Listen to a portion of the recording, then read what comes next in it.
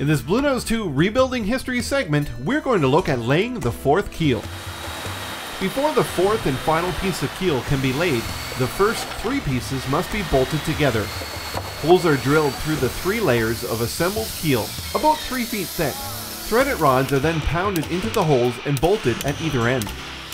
At the forward end of the keel, a line has been drawn determining the sweep of the stem post, to be attached after the fourth keel is laid.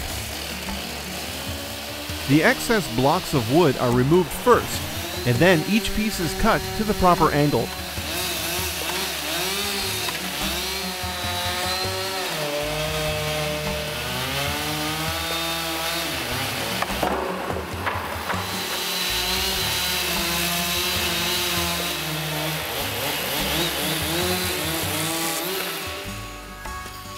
This is then planed level.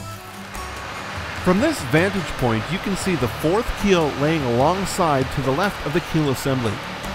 You're able to see the 6 bolts on the fourth keel at the first scarf joint. Work is continuing along the keel to complete the bolting of the remaining scarf joints. Holes are drilled to countersink the bolts on the top and the bottom so that they are level with the keel.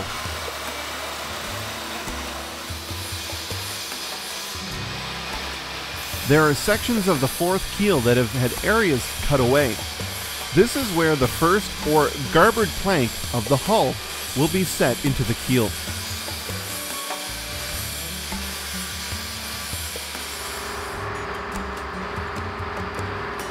The fourth keel is then hoisted up and set into place. It is checked for fit at the stern post and along the length of the keel.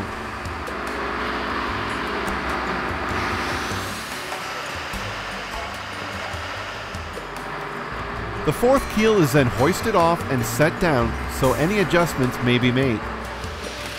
The angle of the stern post is measured using a bevel, and this angle is transferred to the end of the fourth keel.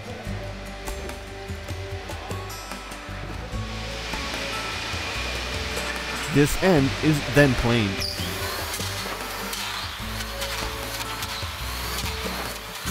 Any high spots are then planed down.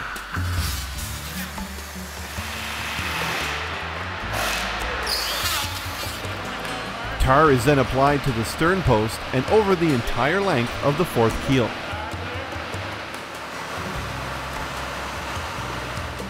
The fourth keel is then hoisted up one last time and set down to complete the keel assembly. The keel assembly is then clamped at various places along the keel.